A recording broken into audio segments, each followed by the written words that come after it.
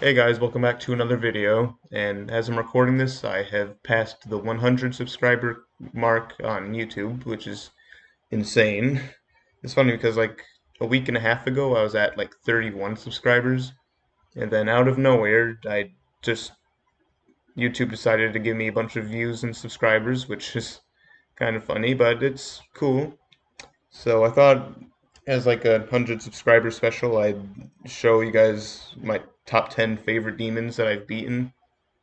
So keep in mind, I've beaten 115 demons, so these top 10 are like very high quality levels. So let's just get into it. Coming in at number 10 on this list is Death Moon by Caustic. This is actually the only XL level on this list. I've only beaten like 3 XL demons. Anyways, Death Moon is a very cool classic 1.9 level. Despite its length, the gameplay is actually very easy and understandable, making it super approachable for players at the easy demon level. This is one of those levels that I've known about for a long time. This is a very special level for me and definitely deserves the number 10 spot. Next up, we have my favorite 9 Circles level, Jawbreaker by Xanthic Alpha. This is another level that I saw EUW do back in the day, and it intrigued me. I wasn't at the skill level to beat it yet, so I ended up beating it 3 years later in 2018. One of the reasons I like this level is the color. I feel like blue goes really well with the 9 Circles style, and it looks more appealing than the other Circles levels like Problematic and Poltergeist, and of course the original 9 Circles. Anyway, this level definitely deserves my number 9 spot. The number 8 spot goes to Space Locked by Laser Blitz. I absolutely love Laser Blitz's levels, and you'll see a few more of his levels higher up on this list. This is actually one of my biggest achievements on mobile. Laser Blitz is amazing at making good deco and good gameplay. I especially love his asymmetrical dual gameplay, which is kind of what he's known for, and this level is certainly not an exception to this. Space Locked has amazing deco, especially for its time, and has very unique dual gameplay. That being said, this level gets the number 8 spot. Next up, we have another Laser Blitz level, Hyperspace. This level is actually my biggest achievement on mobile.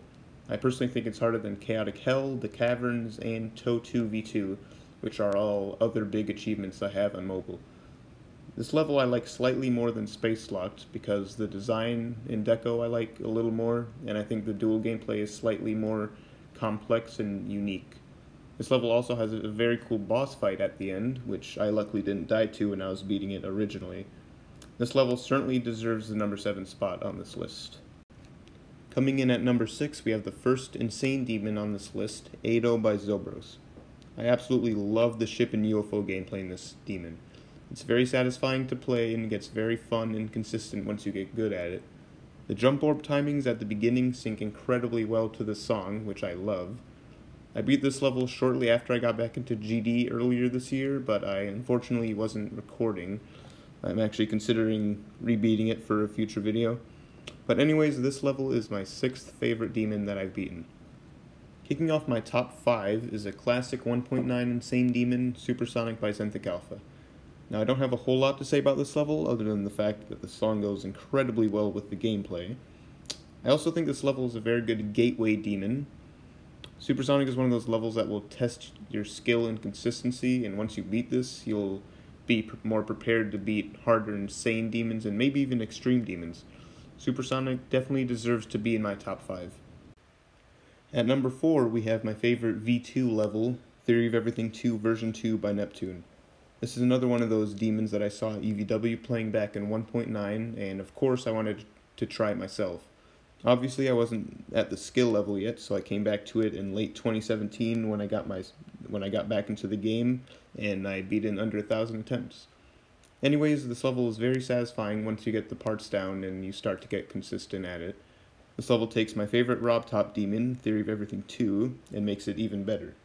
Just like Supersonic, this is one of those gateway levels that will test your skill, especially Wave, and will get you ready for harder demons. This is a very special level to me and deserves the number 4 spot. Starting off my top 3, we have Quest for Perfection by Laser Blitz, which is currently my hardest demon. This is easily the best Cataclysm remake. They got rid of that Cancer Straight Fly in the middle of the level, they made the first wave slightly easier, and they added a fun duel part at the end. Apparently this duel is a major choke point for people, but I was lucky enough not to die there when I beat it. I also really love the decoration and style of this level. All this being said, Quest for Perfection is my third favorite demon. My second favorite demon is the Robotic Rush by Andromeda. What makes this level so special to me is that literally the first EVW video that I ever watched was him doing this level. I had no idea who he was when I watched that video for the first time, and now the fact that I'm still watching him 6 years later is just crazy. That aside, this level is very fun. It's a very approachable, easy demon that I highly recommend if you've done levels like the Nightmare or Club Step. The deco isn't spectacular, but it's alright.